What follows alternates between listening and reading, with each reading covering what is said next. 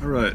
I want to say that I have concerns about this Supreme Court ruling it making being in the parks illegal at whatever times that the city chooses, because there's various times that they choose for the parks to be illegal.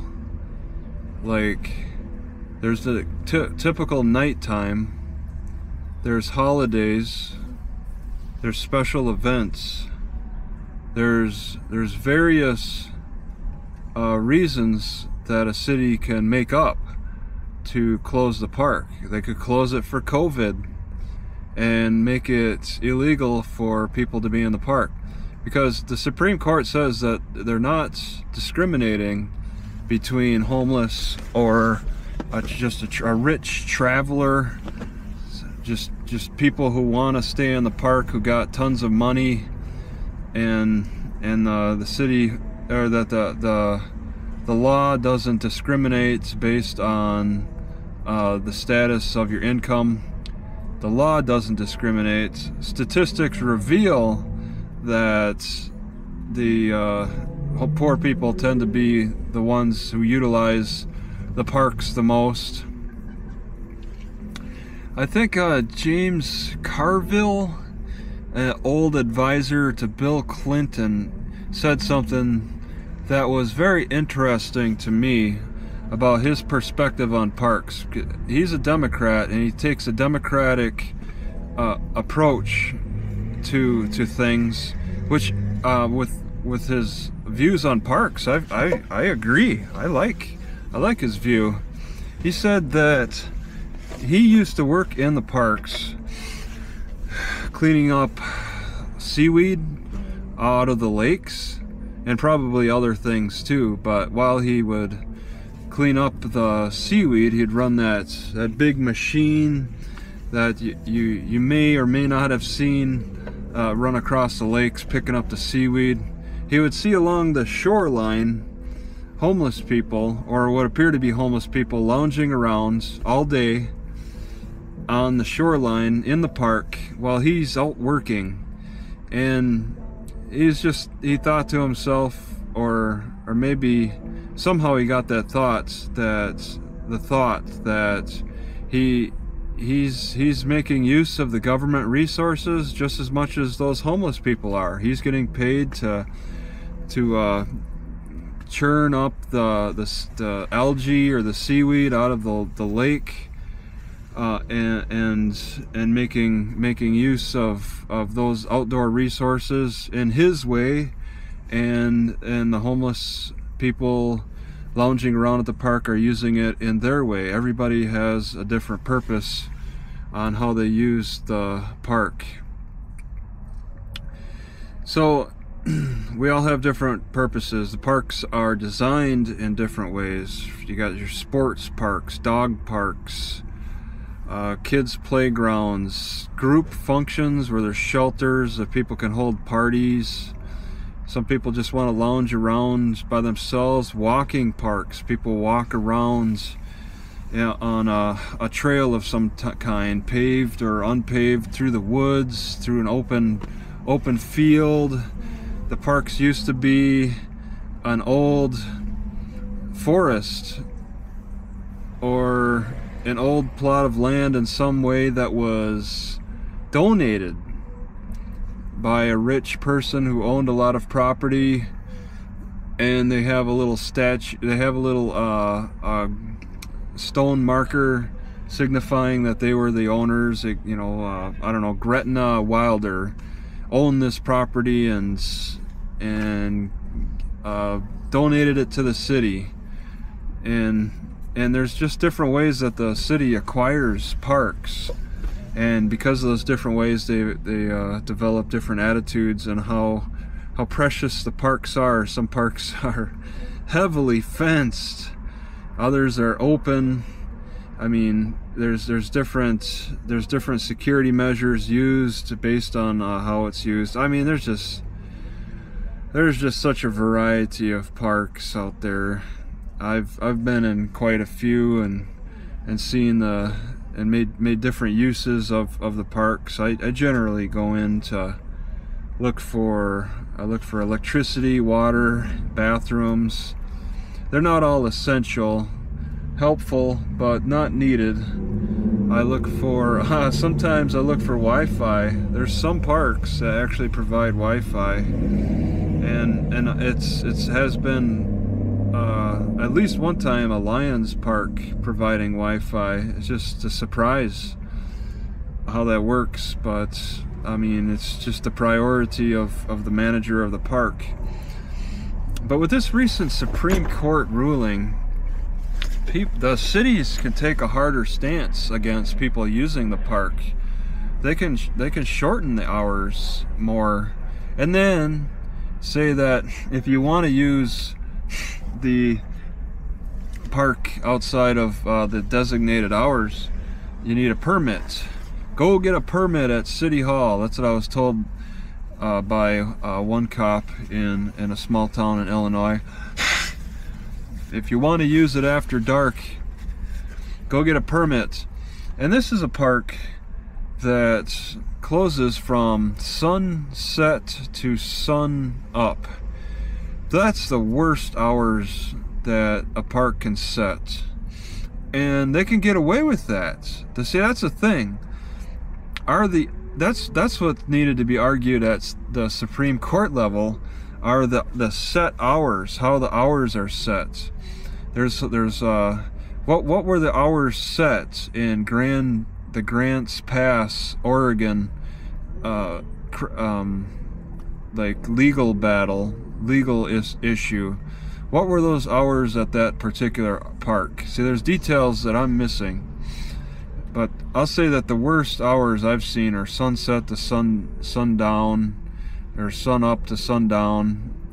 You can only use it as soon as that sun goes beyond the horizon. That's the time to get out of that park. It's like a Wild West, get out of town ultimatum.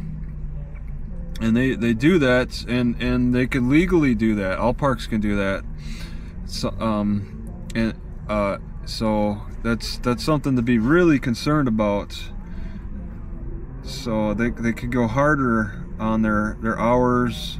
They could put a few more rules up in on the board when you enter the park. They have the list of rules.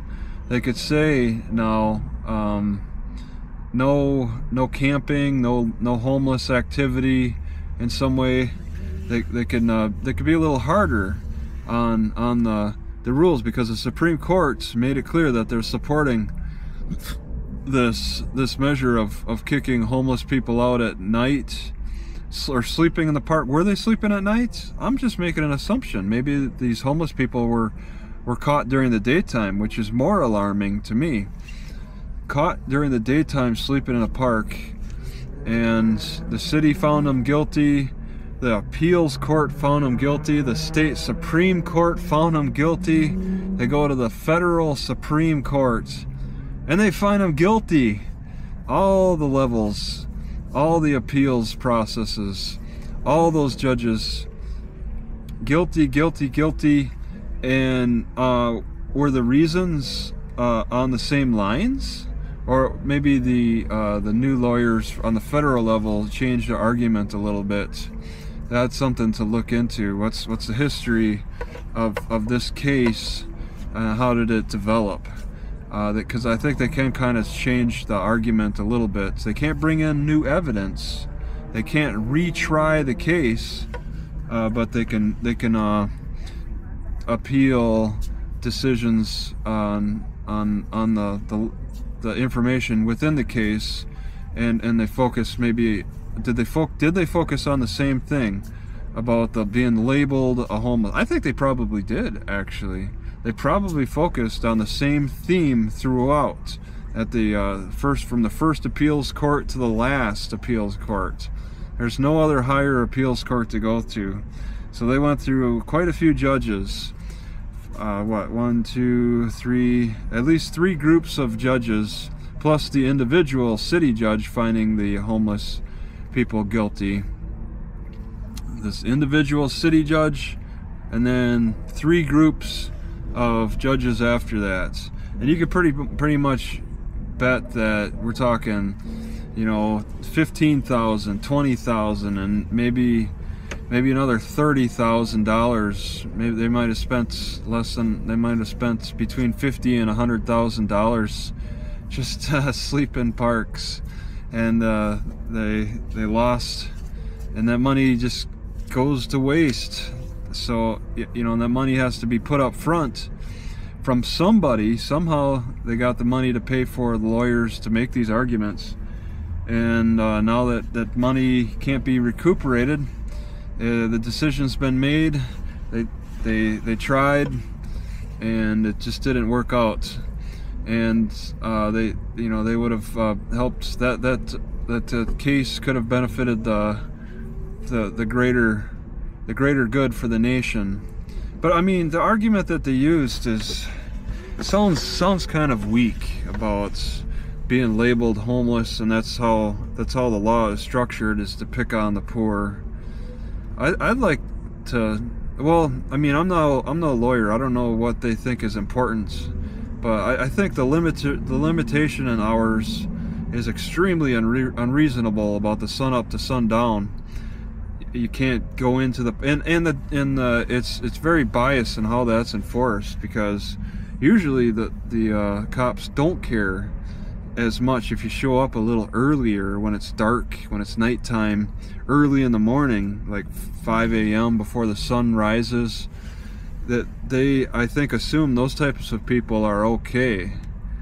Sometimes cops have approached me at the early hours, but it's not as hostile as when a cop approaches you at nighttime, after dark, or even before the closing hours, just to warn you that they're about to close. Okay, it's a more hostile situation in the parks in the evening time than it is in the morning, if you're outside the hours of those extreme limitations from sun set to sun up. But I'd like to see that get disputed, because there's towns out there who are saying sunset to sun up, you can't be there, and that changes throughout the year. I mean, we've just experienced in June 23, one of the longest days of the year. So actually, is there anything to dispute this time of year? The sun don't go down to almost 9 p.m. That's not too bad. So you get an extended amount of time. But then in the winter time, sundown is 4:30, and you can get a ticket at 4:30 in the summertime, or in the winter time, whereas you can get a ticket at 9. The ticket would have to be pushed back until about almost 9 p.m. So 5:30, 6:30, 7:30, it's a 3.5 hour difference, and it's just ridiculous how that's fluctuates based on the season. Whether it's dark, and darkness is the ultimate issue here. If the sun in the city uses how the geography changes, the geographical change happens to their advantage. That's just why that reasoning comes about is something that people might not understand. Some lawmakers today may not understand why it's sunset to sun up. Why, maybe that was settled, a couple generations ago, this law, and they just kind of, it's just how things have always been done, and they don't question why that is. Why did they decide that? Are there records of the discussions on sunset to sun up? I've not seen it. I'd be interested in learning and more about the thought process that goes into making that type of decision. What benefits to the city is there? Because a lot of these towns and stuff, they set that up, and then there's exceptions to that rule, and if you don't fall in that exception, you can get fined.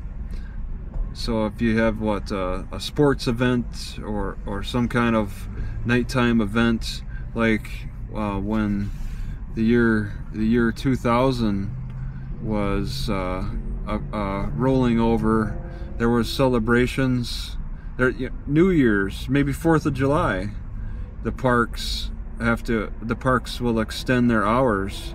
So this 4th of July, we're looking at a more stringent park policy because of the Supreme Court. So how can cities handle that? They can give out more tickets for anybody who stays after the 4th of July celebrations.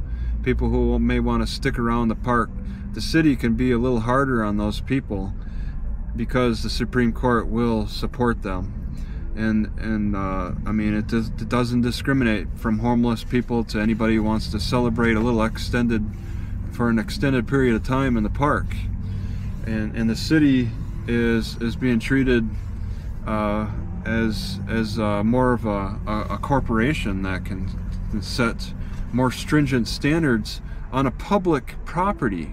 It's a public property that the city can treat as more like a corporation for only the very privileged people within their influence group, within their base groups. You know, it can be very politicized to determine who is